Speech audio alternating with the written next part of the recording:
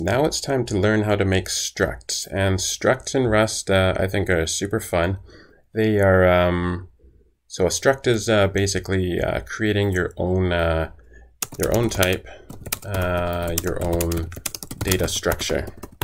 So a struct is a, well, actually there are three kinds of structs in Rust. Don't let that scare you, but the first one is oh, by the way, this is the case that Rust likes you to use for structs. It's called well, actually, it's called upper camel case. Some people call it Pascal case, but anyway, it's an uppercase letter, no spaces, not this, and each word it starts with an uppercase letter. So this is the simplest type of struct. This is called a unit struct, and this doesn't have anything. It's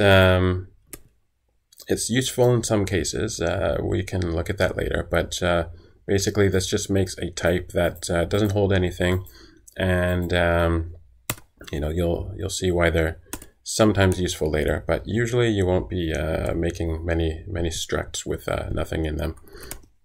The next one is called a tuple struct, and that's because it's just a tuple.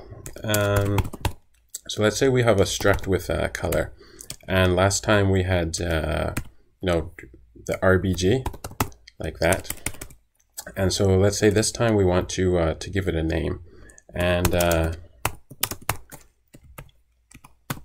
this is how it looks as a struct. So this is it's got its own name, and it will need to have 3 U8s in it. And so actually let's declare some variables. So my directory equals file directory, and then let's some colors equals color.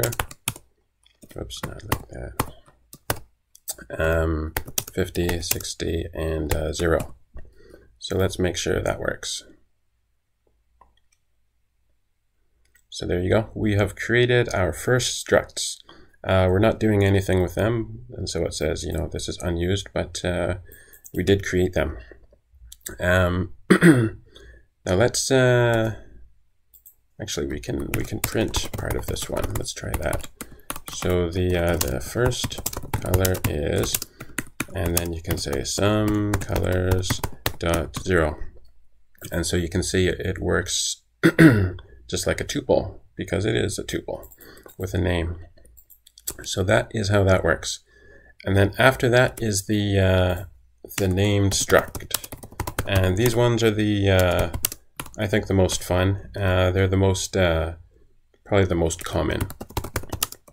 And I'm going to, and it's because their variables have names, so you'll say like first color, something like that. Except these ones go inside curly brackets, and we're going to call this one size and color, and we'll give it a name, or its variable's name. So size, we are going to say that's a U32, and the color, well, we can actually put this color in there. So now we have a struct that uses another struct as one of its variables. So let's see what that looks like. And I go back to main, and we will say, okay, let my color equals color, and it will be 50, 0, 50. And then we are going to name another one called size and color. And this one is going to be a size and color. And these ones, they go inside the curly brackets, and so you will need to specify what's the size and what's the color. And so the size is going to be, I don't know, 150 what, I don't know. And then the color is going to be, we'll use this.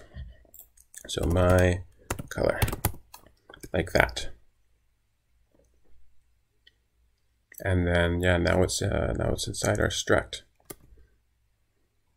Let's move this over here, and don't forget the semicolon.